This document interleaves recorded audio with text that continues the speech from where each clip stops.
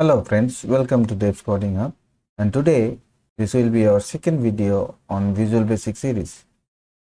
So in this series, I'll explain Visual Basic step by step and you'll learn how to create exciting projects using Visual Basic. For this, we need to know how to start Visual Basic. So if Visual Basic is installed in your computer, you can click on Start. Search for Visual Basic by typing. See, it is already searched. Just click on Visual Basic to run it. So when Visual Basic starts, it comes with new project window. This is the new project window, and in new project window we have a lot of project types, out of which standard exe is selected already. So this is a default project type. And if I want to create a default project in Visual Basic, I need to just click on Open. So this will give us a new project. Now let us understand the Visual Basic interface so that we can easily develop our application. On top of the window, we have the title bar, which shows the name of the application, which is Microsoft Visual Basic. And before that, we have the project name, and currently we are in design mode. So these three informations are there, and at the top left corner we have the application icon. If I click there, I'll be able to restore, I'll be able to maximize, I'll be able to minimize, and I'll be able to close. So I'm not closing this now. And at the right side, we have the minimize button, restore button, and close button. The same thing can be done from here also. Beneath the title bar, we have the menu bar, where we have different menus that are available in Visual Basic. And after that, we have the toolbar. This is the toolbar. This toolbar is also called standard toolbar, as because it shows the standard set of operations that can be performed while working with Visual Basic. Suppose saving the project or opening the project or like that. Now, after that, at the left side, we have something called toolbox. Why it is called toolbox? Because this particular area contains a lot of different tools which are necessary for designing the application interface. Now, where we can design the application interface? Application interface can be designed on top of a form, and this is the first form that is automatically created when the project is created.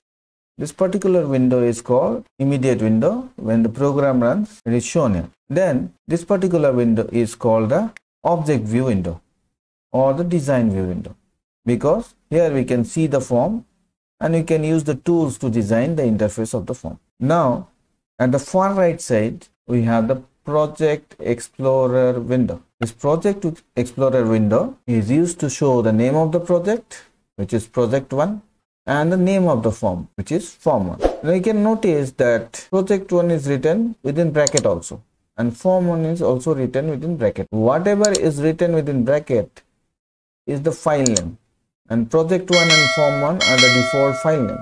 As because we haven't saved the project or the form, the extension of the form as well as the project are not available. So let us first save the project and see the difference. So I'll click on Save Project button under Standard Toolbar, or I'll go to File and then click on Save Project. If I click on Save Project, I'll be able to see the Save File as dialog box. Let me create our files in a different location. It is by default stored in VB98 folder. So let us select D drive. I have selected D drive. I have already created a folder called VB projects and another folder called VB6 projects. You can select any one of this. A project is already created. So I'll create another folder.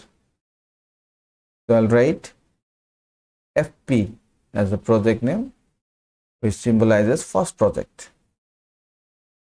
So I'll hit enter twice to go inside FP. Now I'll be saving the form. A form is always saved with an extension of .frm. So I'll give the name of the form as FRM, that denotes form, and after that underscore FP. So the name of the form is FRM underscore FP, and if I click on save, see there is a change. The form is saved with an extension of FRM and its name is FRM underscore FP. Now this particular file name is used for saving the form as a disk file, and this form1 is the object name of the form. When we write code, we don't need the file name, we need the object name. For writing code, we will be using the form name as form1. To refer to form1, we'll only use form1, not FRM underscore FP. Similarly, this project may also be saved. To save the project, we've already got the save project as, so I'll type PRJ for project underscore FP. So PRJ underscore FP is the name of the project, and the extension of the project will be .vbp, that stands for Visual Basic Project. Let us save. Now see, the name of the project is changed to PRJ underscore FP.vbp. So form takes an extension of .frm and project takes an extension of .vbp. Now as I have saved the form as well as the project, I'll show you the Project Explorer window. This is called the Project Explorer window. Here, project as well as components that are part of the project like forms, reports, modules, all are kept. At present, we have a single project, and inside that we have a single form.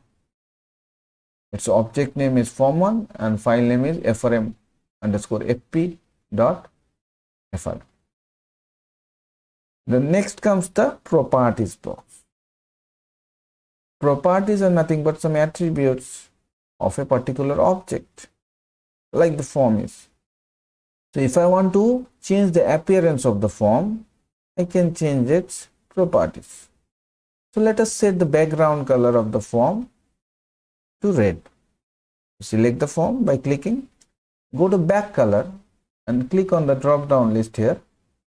Go to palette to select the red color from color palette. Now see, the background color of the form is changed to red. So let us see how to save again by clicking on save and then run the project. To run the project, you can go to run menu and click on start, or you can press the shortcut F5, or in the standard toolbar we can click on the start button. If I click here, I'll be executing this project. Now there is only one user interface, which is a blank interface, which is the form1, and it is displayed in immediate window. So to stop this project, I can close this particular window by close button, or I can click on this end button. So I'm clicking on the end button. So now we'll see the next window, which is called the form layout window.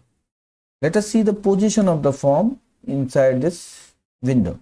It is on the top left corner, as it is shown here also. If I run the form, it will be displayed exactly at the same place. Now if I stop, I can use this form layout window to drag this form and position it somewhere at the center. Not exactly, but somewhere in the center. And then I can press F5 to run, and see, I'll be able to see the form in the same position where I have dragged and kept in the form layout window. So form layout window is basically used to set the position of the form with respect to the window. So this is the basic interface of Visual Basic. Now two more things are there. This is the design view of the form. Now we can toggle to the code view where you can type code. To do so, we can go to this particular icon, which is called the view code icon. If I click there, I'll be able to toggle between the design and the code window. So code view, if I click, I'll make the code view active or code window active, and if I click on this object view, I'll be able to see the form in design. Now we can rearrange it by dragging, so that you can see the form and the code view side by side. So this particular windows can be resized by resize handles.